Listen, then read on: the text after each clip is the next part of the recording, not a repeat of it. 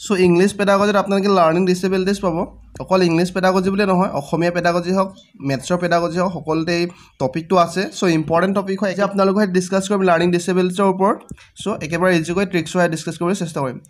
আশংকা এভৰিওয়ান মই লক্ষ্য আপোনালোক সকলোকে পুনৰবাৰ চেনেললৈ স্বাগতম জনাইছো যদিহে বৰ্তমানলৈকে চেনেলটো ছাবস্ক্ৰাইব কৰা নাই চেনেলটো ছাবস্ক্ৰাইব কৰিবলৈ নাপাহৰিব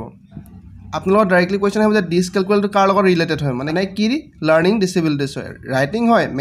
মেথছৰ লগত ৰিলেটেড হয় না ৰিডিঙৰ লগত ৰিলেটেড হয় এনেকুৱা ধৰণৰ কোৱেশ্চন আহিব ডিসগ্ৰাফিয়াটো এনেকুৱা ধৰণৰ কোৱেশ্চন আহিব পাৰে লগতে ডিসলেছিয়াটো এনেকুৱা ধৰণৰ কোৱেশ্চন আহিব পাৰে সো বলক আমি ফাৰ্ষ্টত কনসেপ্টটো ক্লিয়াৰ কৰি লওঁ আৰু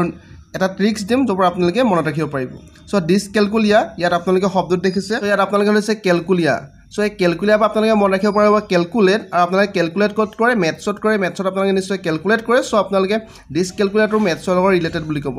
মানে মেথছৰ ডিসেবিলিটিজটো ডিসক্যালকুলিয়া বুলি কোৱা হয় মানে ক্লিয়াৰ আছে তাৰ নেক্সট হ'ল ডিসগ্ৰাফিয়া আৰু ডিসলেছিয়া সো ডিসগ্ৰাফিয়াটো কেনেকৈ মনত ৰাখিব আপোনালোকে ইয়াত শব্দ এটা দেখিছে গ্ৰাফ যদি আপোনালোকে গ্ৰাফলৈ মনত পেলাই আপোনালোকে দেখিব গ্ৰাফত আপোনালোকে বিভিন্ন ধৰণৰ আঁকিব লাগে লিখিব লাগে সো এই গ্ৰাফৰ পৰা আপোনালোকে লিখা শব্দটো মনত ৰাখিব আৰু লিখাৰ পৰা আপোনালোকে ৰাইটিং শব্দটো মনত ৰাখিব সো ডিসগ্ৰাফিয়াটো কিহৰ লগত ৰিলেটেড বুলি যদি আপোনালোকৰ প্ৰশ্ন হয় আপোনালোকে ক'ব যে ৰাইটিং ডিসেবিলিটিজৰ লগত ৰিলেটেড হয় ক্লিয়াৰ আছে নেক্সট এটাই মাত্ৰ বাকি থাকিলে সেই থাকিলে ডিসলেছিয়া সো এইটো কিহৰ লগত ৰিলেটেড ক'লে আপোনালোকে ৰিডিঙৰ লগত ৰিলেটেড বুলি কৈ দিব ক্লিয়াৰ আছে ডিসক্যালকুলিয়া ক্যালকুলেট শব্দটো মনত ৰাখিব সো মেথছৰ লগত ৰিলেটেড বুলি ক'ব ডিসগ্ৰাফিয়া গ্ৰাফ শব্দটো দেখিব সো গ্ৰাফত আপোনালোকে লিখে আঁকে সো এইটো ৰাইটিঙৰ লগত ৰিলেটেড ক'ব আৰু ডিসলেছিয়াটো আপোনালোকে ৰিডিঙৰ লগত ৰিলেটেড বুলি ক'ব